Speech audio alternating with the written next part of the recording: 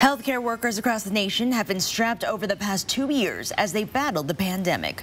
The big part of that is the need for more people in the medical field, and while it's been more clear than ever, it's not a new issue.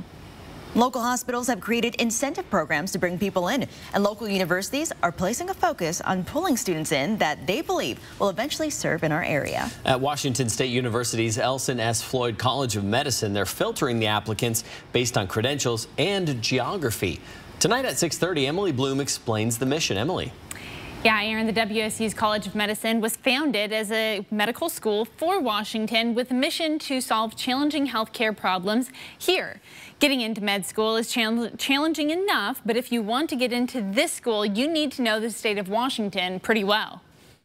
We are looking for people who grew up in the state of Washington, who come from here, who have ties to the state, because all of those serve as predictors that our students, even if they graduate and leave for residency to another state, that they're going to come back to Washington. They have a goal in mind. Let's develop doctors who will serve in our own state. Indeed, we are hearing from our students that they're saying, while I'm leaving for residency, my intent is to come back to Washington. So I'm super excited to graduate. Taylor Wintler is from Federal Way, a Gonzaga grad and first-generation college student. The application process for med school is pretty grueling and really competitive, but I had my hopes set on Washington State University, Elson Floyd College of Medicine. She's a perfect example of the type of student this school hopes to develop. But I would love to come back to Spokane, join the ranks of the pediatricians that helped train me, give back to WSU's med school. I would love to be a preceptor for the classes below me.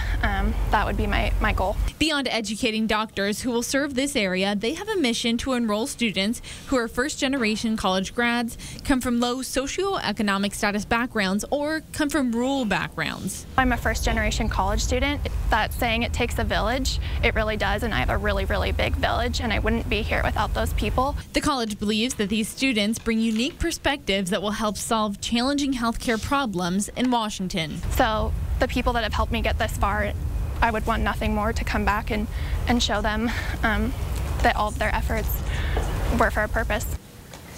The next cohort of 80 medical students, including Taylor, will be graduating in a few weeks, and they're off to residency this summer. Reporting in studio, Emily Bloom, 4 News Now. Thank you, Emily.